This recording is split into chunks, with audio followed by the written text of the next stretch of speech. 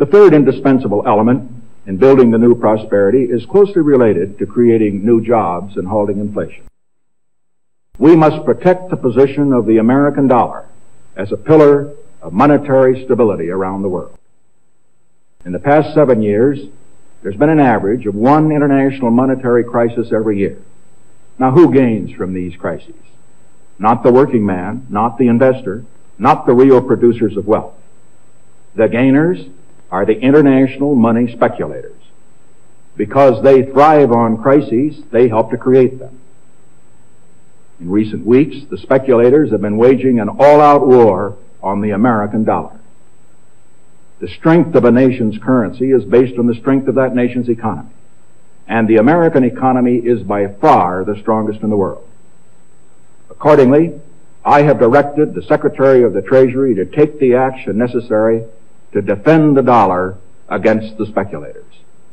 I have directed Secretary Connally to suspend temporarily the convertibility of the dollar into gold or other reserve assets, except in amounts and conditions determined to be in the interest of monetary stability and in the best interest of the United States. Now, what is this action, which is very technical, what does it mean for you? Let me lay to rest the bugaboo of what is called devaluation. If you want to buy a foreign car or take a trip abroad, market conditions may cause your dollar to buy slightly less.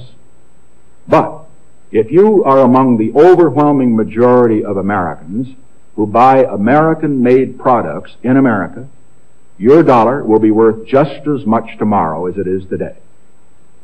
The effect of this action, in other words, will be to stabilize the dollar.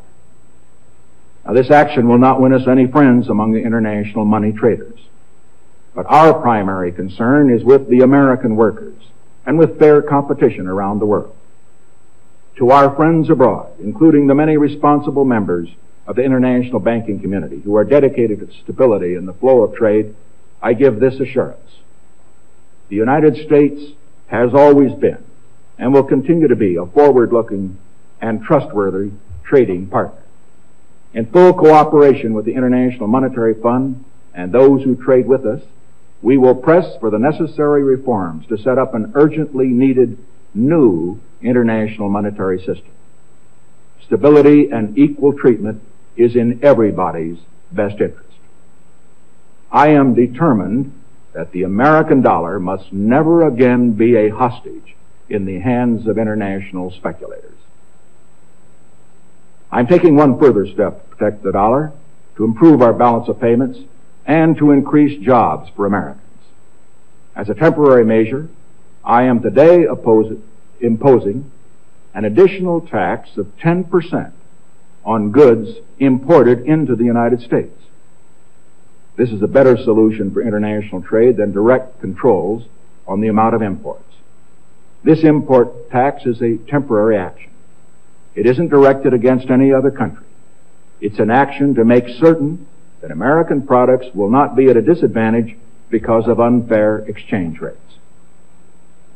When the unfair treatment is ended, the import tax will end as well.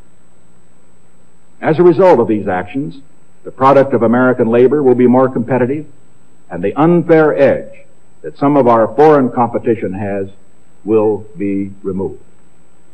This is a major reason why our trade balance has eroded over the past 15 years.